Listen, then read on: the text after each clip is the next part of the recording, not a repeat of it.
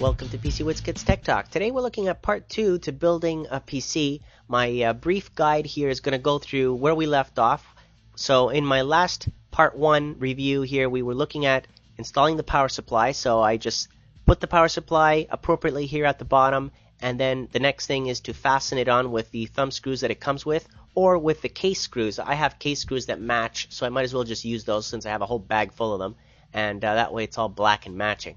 So I put those on there, and then now we got to figure out the cables. What power cables do we use? That's the source of all the mess. So I'm using a modular power supply, which I definitely recommend you use, and it has a legend here, so it tells you what is for what, obviously, and the manual of the power supply helps. And the motherboard connector is the largest one, and usually that's where I start off, connecting the motherboard, and then we follow through with the remaining ones. So I already have the cables routed through the case hole and then going out through the top, so I'll just plug this motherboard connector in there and just go through the other side and then plug in the other end of that cable to the motherboard connector, which you can see here at the top. It matches, it's obvious, it has 24 pins on it, so you can't really go wrong on where it is that it's going. Just make sure that it goes in there easily and that it's fastened in there and doesn't come out. Next thing is the 8-pin or 4-pin motherboard power connector that you might have. So I have an 8-pin one, so I'm just going to connect that in there, make sure it's tight, nothing comes out. And also the PCI Express connector, which is color coordinated in this case, so it makes it easy. And also a 6-pin peripheral connector, so that's for your hard drives and fans and DVD drive and stuff like that. So here I got the 8-pin, like I mentioned. I'll follow the cable all the way up through the top of the case and then plug it in on the motherboard 8-pin connector that matches. And again, the instructions on this cable are in the motherboard manual. Same thing for the video card. It's just using a 6-pin PCI Express connector, the blue one. If I follow the blue cable, this is the other end, and I just plug it into the video card. Some video cards use 2 6-pin, some use a 6-pin and an 8-pin, some don't even use anything, right? So depends on your video card.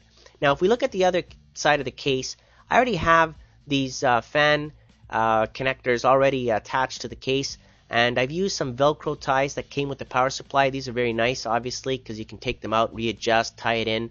So I've used some of those, and of course there's the standard plastic twist ties that you can get very easily, and usually come with the power supplies and cases and stuff like that. So odds are you'll get one of these when you buy your components.